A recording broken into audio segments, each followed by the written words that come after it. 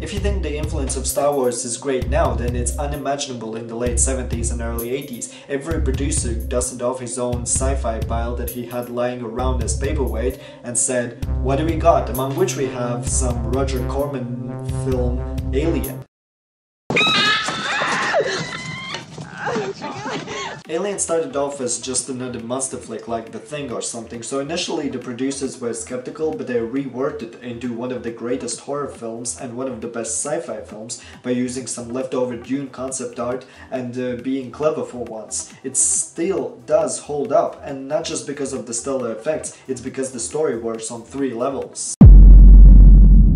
Cabin in the woods, mansion under a storm, polar expedition, all considered cliches, all have the characters trapped. We feel most under pressure when we can't ask for help or when the help is so far away that there's no real point in asking them. This feeling of needing to deal with whatever problem you face is universal, no matter if you're American, Russian or rest of the planet. You may be haunted by a ghost or trying to escape a mass murderer or just simply be stuck on an iceberg. Either way, this feeling is realistic enough for us to connect to the characters, because we all know the feeling of isolation except for Cabin in the Woods part. It keeps getting less and less realistic in the 5G era, which is part of the reason why that has become such a joke, while other forms of this cliche are still popular. Also, I guess the iceberg thing isn't very realistic anymore, but that's aside the point. Alien wears that cliche proudly on its sleeves. What happens next is pretty simple. You get a bunch of characters stuck on a location and they just get picked off one by one. The film has a handicap in the sense that the main characters can't really introduce themselves due to the fact that they've been colleagues for a while. Other monster flicks have the same issue, and they try to avoid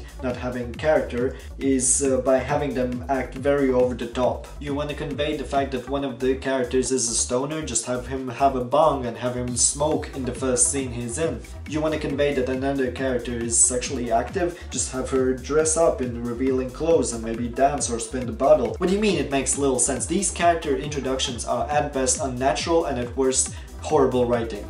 Yeah, Chekhov's gun principle does not mean that every single character needs to be a setup. In Alien, the dialogue is mundane as f***, so it really feels like something a bunch of colleagues would say to each other, well, when you can hear what they're trying to say to each other. And the character revelations are a lot more spread out. I'm really happy about this sort of writing style having a bit of a comeback in Uncut Gems. I really wish there would be more films like it. I can't think of anything unrealistically stupid that the characters do except in this scene where Sigourney, despite earlier being paranoid at the sight of alien life, then goes to search for it after it goes missing with the door fully open. Yeah, that is a genuine set direction error, but those moments are rare.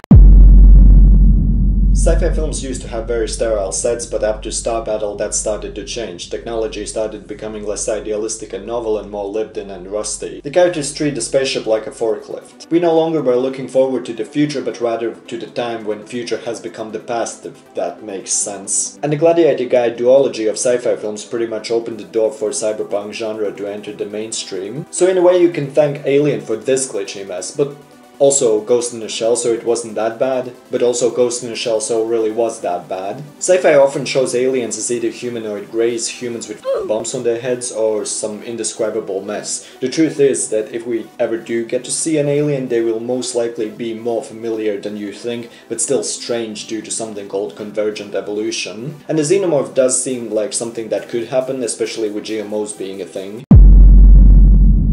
The film starts off with an extended ship waking up sequence similar to 2001, yet with its own identity. For the longest time we don't see any person on board and we explore the ship. In a way there is cold but life nevertheless on board, with the ship's computer, literally called Mother, waking up the crew and only this helmet seeing the screen still active even though nobody is on board. We see every detail of the set grounding the futuristic technology and making us comfortable just enough to get invested into the world our characters will inhabit in a bit. This is something that most filmmakers have forgotten about as they strive towards getting into the action as quickly as possible, but I really miss overtures. This is kinda like one.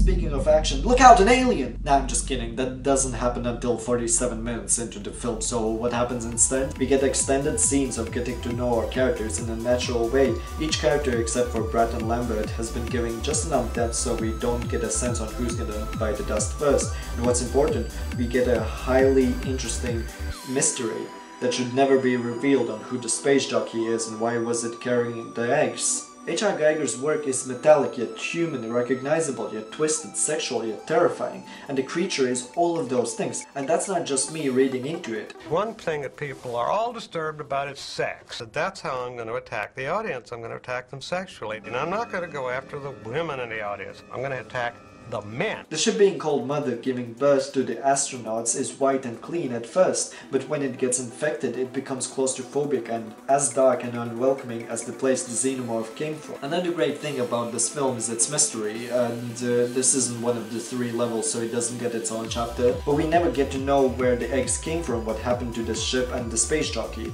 and the mystery is always better than the explanation. So why did Mr. Gladiator return to make another alien just to explain that the space jockey is actually some tall albino dude in cosplay? I'll never know, but it inspired me to make this channel. Now really, the first review I ever wrote was on Prometheus, but it needs a little bit of rework, but I'll do it. In the meantime, check out my other videos, subscribe, follow me on Twitter, thanks!